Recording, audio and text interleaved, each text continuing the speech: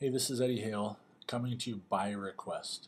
Miss Rachel from my web design class wants to know how to make the orange banner shown on lesson 7 in my Illustrator class. Here's how I did it.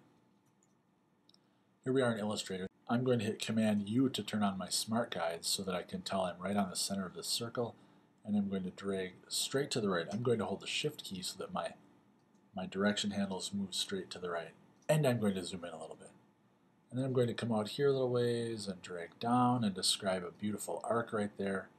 I want it to change to a flat straight side now, so I'm going to click on that last anchor point to get rid of the direction handle. Come down here and click again. I'm going to drag now to pull a direction handle out of there, move back to the center of my shape, and drag perfectly horizontally. So there's my half a banner. I'm going to look at the banner that should be there to see if it's close. It's close. I think it needs to be thicker. I'll adjust it with my white selection arrow.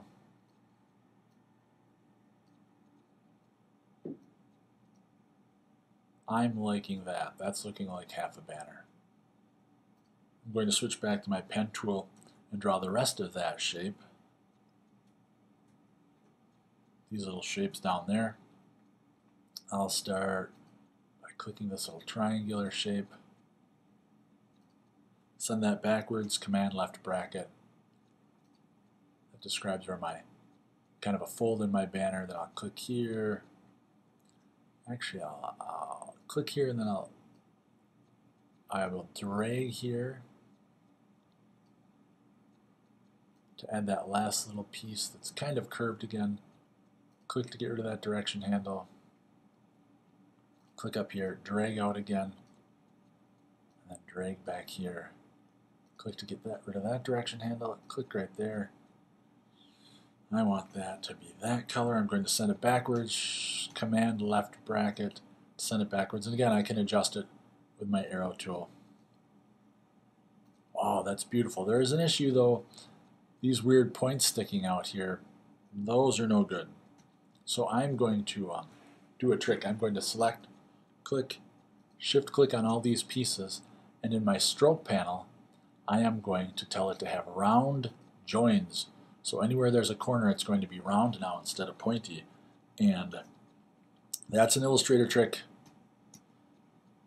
Not Adobe Illustrator, but I mean like a people who draw illustrations trick to make those joins look better.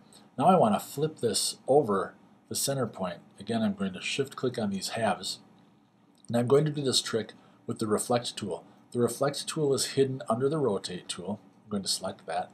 I'm going to put my cursor right on the center of the ribbon, and I'm going to hold the option key and click. Hold the option key. It will bring up this panel, and now I can tell it to flip over the horizontal axis and to flip a copy. So I click copy, and there it flips my ribbon over there. Isn't that beautiful? It is beautiful, except I really want it to be one piece. I don't want it to be split in half here in the middle. So I'm going to join those pieces. I want to marquee in that anchor point right there, and it's going to be difficult with this green circle here. So I'm going to click on the green circle. I can tell I've selected it. And I'm going to go to Object, Hide Selection. And the green circle will go away. Now I can switch to my white arrow and draw a tiny marquee around that top anchor point. I've actually got two anchor points, the one from this side and one from this side over here. And then I'm going to go to Object, Path, Join. And because those anchor points are right on top of each other, it'll join into one anchor point. I can prove it. See, I grab it, pull it away, and it's one anchor point. Down here I've got two anchor points right on top of each other again. Command Z. I'll marquee those in. Object, Path, Join, and now those are one anchor point there. I want to bring that green shape back. I'm going to go to Object, Show All. There's my green ellipse. I need to select all these parts again and fill them with the correct orange color from the handout. 0 cyan, 75 magenta, 100 yellow, and 0 black. 75 and 100. 75 100. There's my orange color. The stroke should be white. Ah, beautiful. Now I need to set the type on there. What I'm going to do is click on this anchor point here, and if I copy and paste that, edit, copy, edit, paste, I get that arc, a perfect replica of that arc. I can move this around now and place it in here, and I can put my type on there. So I'll switch to my type tool. I'll switch to my type on a path tool just to be normal. Put my type tool on there, and in all caps I type Western. I'm going to center that. That's really weird. I'm going to click on there. I need a different guide color. I'm going to switch my guide colors to light blue again. I need to pull this bar over here, this sidebar over, so that when I center it, it really is centered on there. Then I'm going to hit Command T to bring up my character panel, and it's Garamond. I'm going to highlight that and type GA. Find my way to Garamond Pro. I think it's Garamond Pro Bold. It's bigger, but it's also horizontally scaled, so I think it's something crazy like 75% horizontal scaled. Looking at the handout, it looks real tall and thin. So I believe it's horizontal scaled even more, I think. This does not enhance readability.